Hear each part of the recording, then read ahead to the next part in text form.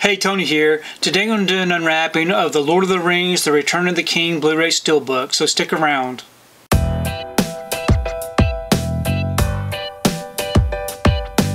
So today I wanted to take time to do an unwrapping of The Lord of the Rings, The Return of the King Blu-ray Steelbook.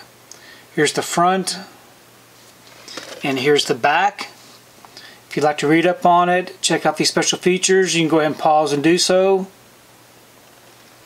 I'm going to go ahead and remove this from the wrapper and we can take a close look at this Steelbook.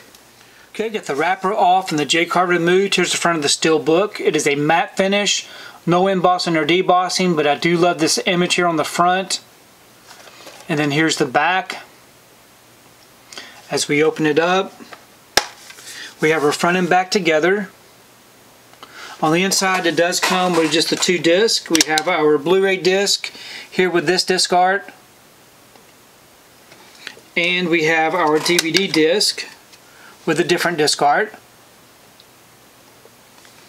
And no inside artwork, which is pretty bad. But overall it's a really nice looking Steelbook.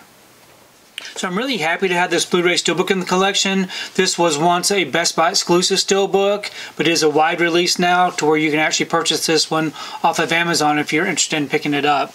But overall, I love the Lord of the Rings trilogy. It's probably one of my favorite trilogies of all time. I do love the films, and it's always nice to have another Steelbook in the collection.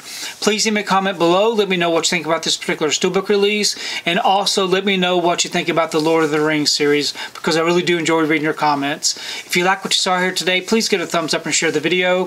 If you haven't subscribed to my channel, I would really appreciate it if you would subscribe. If you do subscribe, please remember to hit that notification bell so that you can be notified every time I upload a new video. If you haven't found me on my social media accounts, I'm on Instagram, TikTok, and on Twitter. And if you'd like to find out what I've been watching, you can find me over on Letterboxd. I do have links below. But thanks again for watching, and we will see you next time.